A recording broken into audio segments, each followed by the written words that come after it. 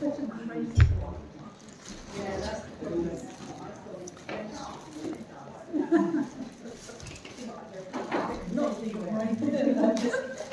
going to just carry on with the oil paint. I thought I'd just talk a little bit about colour mixing, and then also talk a little bit about materials. So I'm not going to do all the materials. I've got to do a little bit on palettes and boards, and that should probably do it. Yep. So with the colour mixing, these are the colours I'd sort of suggest to start with. So a couple each of the primary colours, I find is a good place to start. And with that, you can mix an awful lot of colours there. And then also a white, and also I found it's useful having a brown of some sort, like a deep brown. So they're the colours I'd say are a really good place to start, particularly if you're just starting out with oils or starting out with painting. So in relation to the still life that I started, which is under here somewhere, with the so the way that this works, I think we've done this quite a few times before, but basically if you've got two each of the primary colours, you'll find that, say perhaps with the yellows, you might have a yellow that's got a slightly greeny tinge, and a yellow that's got a slightly orangey tinge, and then same with the reds, a slightly orangey red and a slightly purpley red. So with ones that are more orangey, that will give you the brightest orange mix. If you wanted a slightly duller mix of orange, you could use the ones that are, say, the greeny one and the purple one. So you still get orange, but it wouldn't be quite as bright. So that would be, I think, yeah, that would be the brightest, and I think that's the slightly duller range. And the same applies to purples and greens. So with purples, this top line is the brightest range of purples, using a purpley red and a purpley blue. And then the dullest would be this one here, which uses the orangey red and the greeny blue. So when you mix these two, sort of those, you get something more like brown than purple. So if you did want brown, that would be the way to go. I'll do a little bit more on colour mixing next week as well,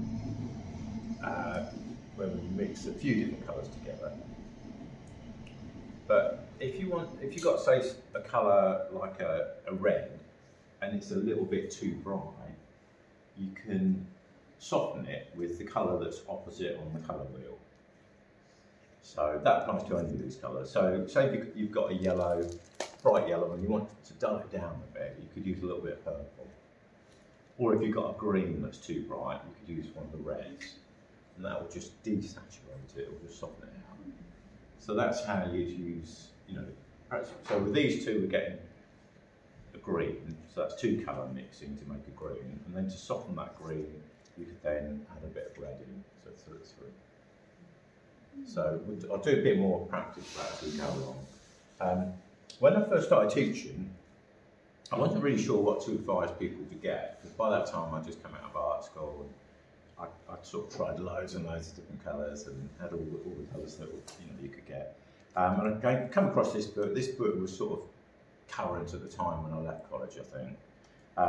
And that's where I got this idea from, this way of talking about colours, which I find quite useful, to sort of seeing the primary colours as having a little bit of a secondary colour in them, and it's quite a nice way of describing the colours. So I'll leave that for a minute, and as I say, we'll come back to that next week. I've still got all the still life stuff here, so if anybody wants to carry on with still lives, there's stuff there. I also want to go into the materials a little bit. So as I say, this was just a bit of canvas that I'm painting on here. So this is really the kind of canvas that so these are usually stretched on, you buy these in the art shops, all stretched up. So this is just the same stuff, but stretched around a stretcher. And the idea is that these are just jointed, and if it went a bit floppy, you can put little wedges in the corners and flatten that out. I think when you're buying canvases, if you wanted to use canvas, they're quite nice because they're nice and lightweight. They're a bit delicate, so you've got to be careful not to dent them. The very cheap ones I find rip really easily, and also I'm not so sure that the priming is very good. So I tend to get, you know, something that's reasonable quality. So I bought this as a roller canvas just because it was it's fairly cheap, but it's fairly strong. It's sort of reasonable. Oh yeah, reasonable quality. So if anybody wants a bit of that to try, I've got a bit here, so you can just cut a bit off there. Some of it, unfortunately, got a bit squashed in the car, so it might not be as good as it was on Tuesday. But basically, this, you know, if this what turns out as a good painting, I could just stretch it onto a stretcher, just get a stable gun and do that sort of thing. When you're buying canvases, the other thing to look for, like the quality of the stretchers, some of them are really thin and narrow, so that's one way of seeing if it's a good quality or reasonable quality one or not. The other thing is sort of measure across the corners, because quite often I've seen students come in with canvases and they're more like a diamond shape or going towards a diamond shape. So some of them are just literally thrown on, and they're all sorts of shape sizes. So that's what I say with canvases. If you're going to go for canvas, go for reasonable quality. Other things to paint on. So actually, with that, yeah, other things you can paint on are the ready-made boards. You can get canvas boards. So these you can buy in the art shops. This is quite a nice quality one. This one's on MDF board, and it's like quite a fine weave. I can't remember how much this was, but it's probably like £3 to £5. It's sort of like quite a good one. You can get a lot cheaper ones. I've got some for sale here that I just get from the wholesalers, and these are like 90p each. So this would be just like a bit of cardboard with some fabric stretched over and then primed. So if anybody wants one of those, I've got those. What I mostly paint on, I mean, the other things you can paint on are just MDF from the hardware shop. You can get canvas paper. This is supposed to be, this is supposed to be oil painting paper, so paper that's sort of primed up, ready primed for oil painting. So that's another thing you can paint on. Yeah, these are the ones that are sort of like cardboards with a canvas texture. Yeah, so most of mine are MDF boards. So I buy this from the hardware shop or from picture frame suppliers. You can get in all different thicknesses. That is 6mm thick, so that's as thick as all really go. Otherwise, they get very heavy to carry around. And you can get them as thin as, this would be from a picture framing type place, and that's only like a couple of millimetres thick, so that's very light. But they do tend to sort of bow a little bit more if they're anything. But I find that's a good cheap way of finding surfaces or creating surfaces to paint on. And then what I do then is I will then prime that with a couple of coats of gesso primer. So gesso primer is like acrylic primer with just a little bit of texture. You can make your own sort of canvas boards, just getting a board and sticking a piece of cloth on if you want to do that. Too much I can't work. It is a bit of a faff, yeah. This was an idea I came across when I went to Ireland, and just using the roll of canvas and just sort of sticking it temporarily on a piece of foam board. So these are really light. So this is good if you're travelling. So these I did when I was up in Edinburgh in the summer, because we went up on the train and it's just like what I could fit in a suitcase. This was nice and light to carry. But I know some of the American painters that kind of flown into Ireland when I did the Ireland thing, they were doing this. They just bought this foam board and just stuck bits of linen canvas or canvas onto these boards, and it is really light if you're travelling.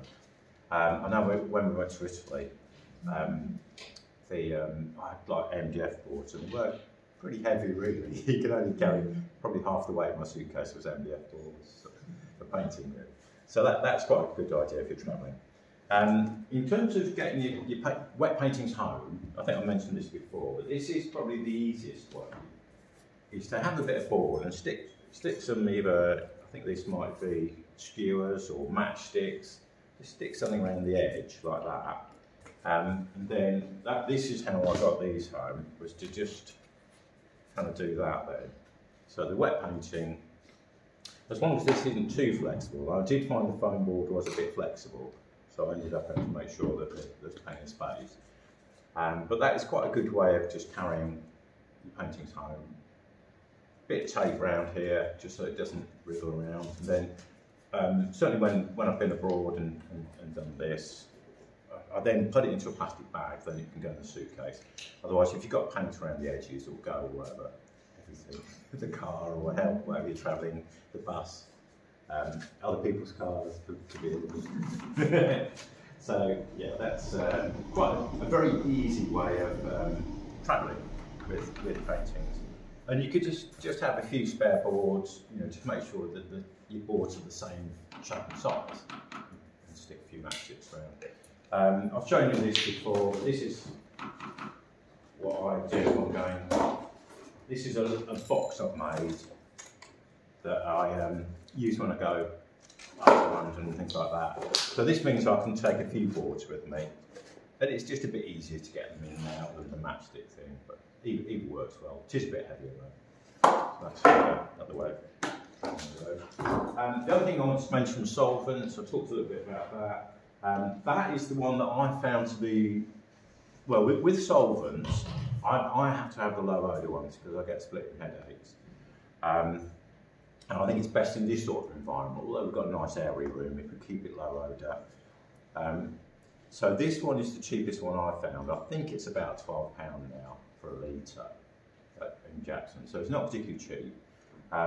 I just keep recycling this though, and I find that what I do is, like when you've got your jar at the end like that, I just tip that into a big jar, and I find that after a few days the paint will settle, and I can then tip the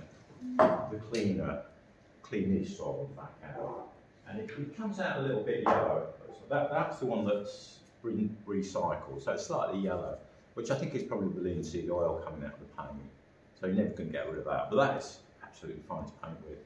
So I get through probably, you know, one of these every few months, and it literally is just evaporating into the atmosphere, because I never throw it away because it's expensive, and if I can recycle it, that's the way to go. If you just want to get sort of cheap household solvents, that's fine for washing up your brushes at home, but it can be a bit uncomfortable in this sort of atmosphere. The other one that I used to use, this is a nice one. This might be a bit more environmental, but this is more expensive. This is like over 20 quid a litre. This one's called Zestit, and this one is made from citrus oils. So it's got quite a nice smell. Definitely, yeah, it smells good. This is quite a nice one. Oh yeah, you can see it. But that's quite a good one. And again, this one you can keep recycling it, and you know, it'll last for a little while. That's that. Enough for today? Oh, you must be planning some trips for us, are you? Would you like a trip? Yeah. Someone was suggesting we did a sketch trip. I wouldn't mind doing some trips, probably wouldn't be on these days. So I'll keep the class days the same.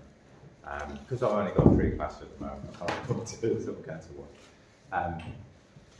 Someone suggested going to like the Natural History Museum and do some drawing, sketching in there. So I thought that might be quite nice, because you can kind of do that any time of the year. So that's what I'll certainly think about for the next couple of months. But yeah, we'll do, particularly coming in spring. All good? Yep, right, okay.